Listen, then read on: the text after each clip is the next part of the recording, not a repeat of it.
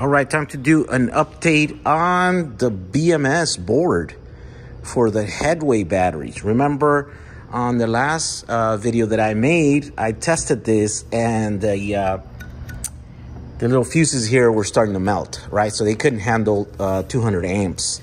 But now we have redesigned this PCB now, and we have a 250 amp fuse here that hopefully it's gonna work a lot better. Okay, so we're also going to change the bus bar plates. These are version, oh man, these are version 2, and then these are version 2.1, I think. This is another, what we did is we took off all of those vias that weren't there because they really didn't add any current carrying capability, right? So they just added complexity to the build time, and so but they didn't add anything to the current carrying capability, so we just got rid of that. And so here's a new one. It doesn't have that. Everything else is the same. Oh, also the other thing is these little notches here, and then the more clearly marked C3, and then on the bottom plate the C4 and then C5, and those are now going to match with the BMS plate here. So now you're gonna have to connect a cable from here to there, and then that one is going to go right onto this one right here, right? So let's change those. All right, there they are. These are the new plates. Now we actually got to populate the new BMS board because well, I don't have more of these, and this is a lot of money to just leave there. So I'm just gonna take these off, put them here, put the new fuse in there, and then we'll test it out. All right, so we're back now. This is version 1.2. And as you can see here, now there's 1.3. So since the last video, I populated this, and I didn't like how the wires, especially these big wires, had to route and go into this one section. This was kind of off center here. Then I figured I could move it more in here, but then that still caused some problems in the routing of this. And so I just didn't like it. And so I discarded it had some mistakes anyways, like these needed to be fully exposed because that's where all the current is going to be going through, right? 200 amps through there. And so it needed to be more of that, needed to be exposed. So I redesigned the entire board into this. And now this is version, and I labeled it so it's easier to see. And I added an extra 2 little holes in here. So now is, you see there's our exposed and should be able to carry that current in there. I also marked where to buy the fuse so that when you get this board there, now you know where to order that fuse. Also added where to order the BMSs here. And I added an extra thing here, right, to mount it, the terminal, right? Because each one of those is like 180, but if you're going to be pushing more than that, then at least 2. So it'll give you an opportunity to put 2. So that's what the new version looks like. Oh, also this one had another mistake there where that trace didn't connect there. So I had a couple of mistakes, and so since I was going to have to change them, might as well, why not redesign them? So now here it is, finally populated, right? And this is what it looks like now. So what I had to do to keep it symmetrical is we have to make one of these BMSs be flipped upside down. And that's what you're doing. See, here's the letters, here's the thing, but now it's symmetrical, you know? Now here's the cable. Now this gets just connected here. I added these 2 extra holes in here just in case we didn't, or I didn't know if these angles were gonna be too sharp, or, you know, so I just added those in there.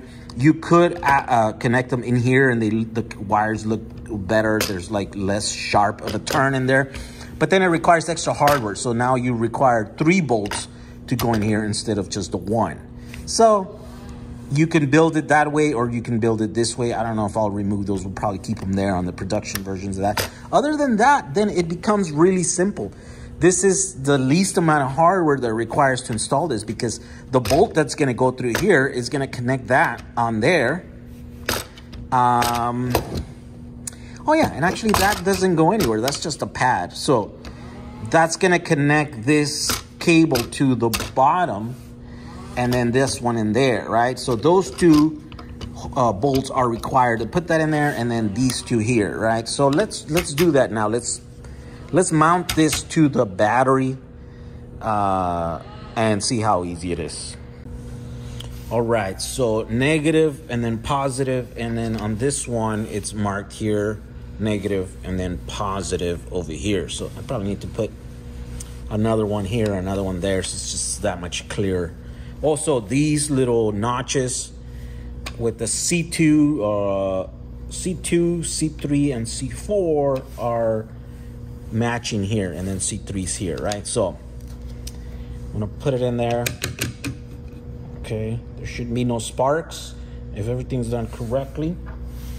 So then the screws should just go in here and then go through that ring terminal there.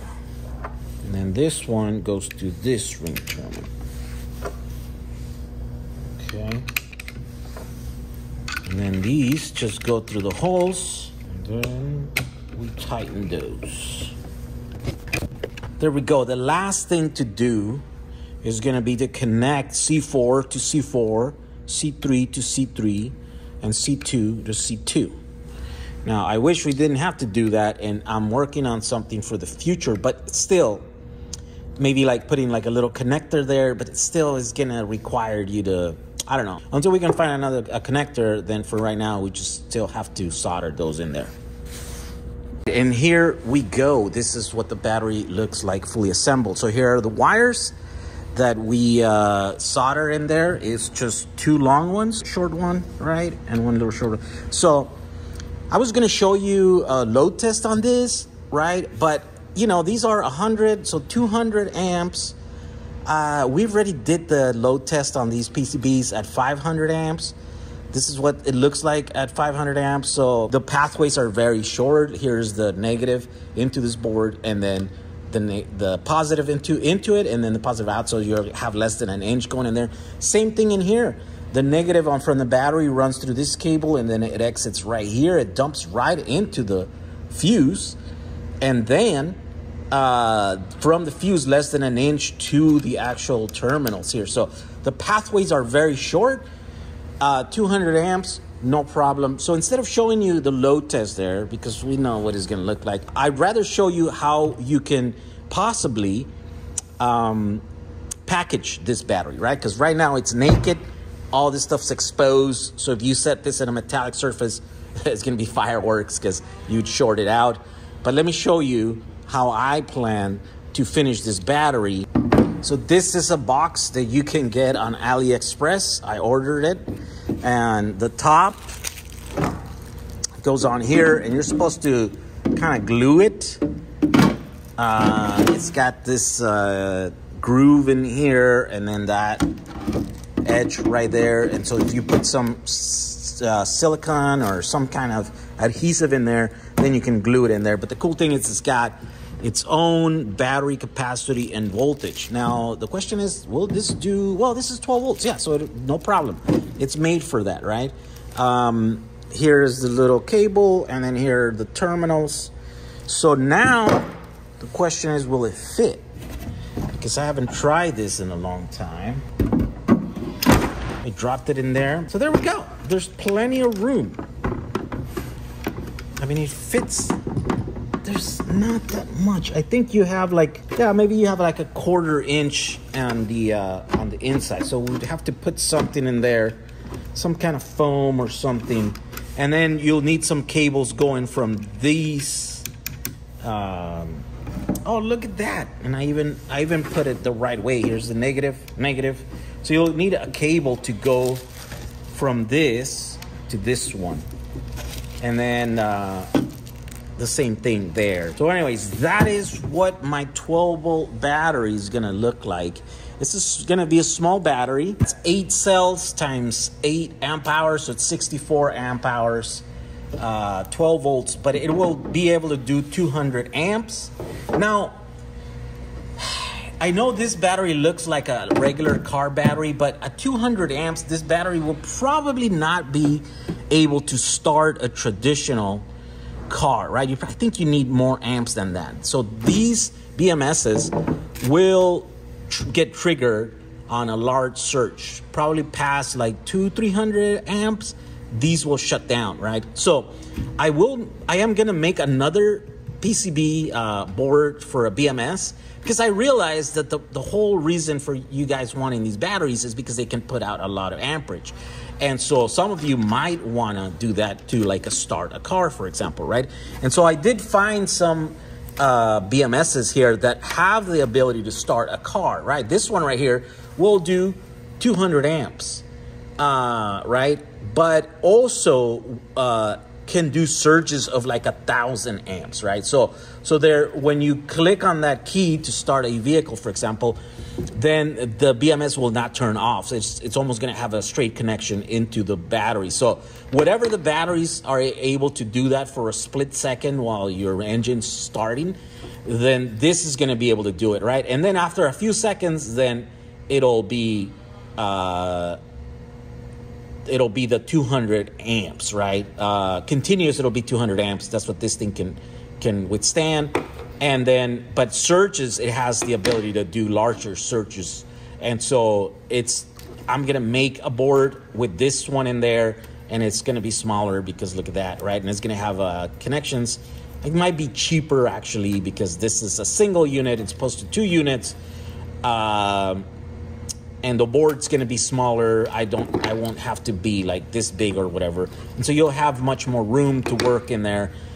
So stay tuned for that. If your application requires the full 500 amps, for example, that this battery can put out, or if it requires large surges, like to start a car, then this might be the better option for you. And I will also make a different version of this board that will just fit right on top of here, just like this one did. But we'll have this one right here, right? So there we go. Stay tuned for that. By the way, I'm gonna put this. I'm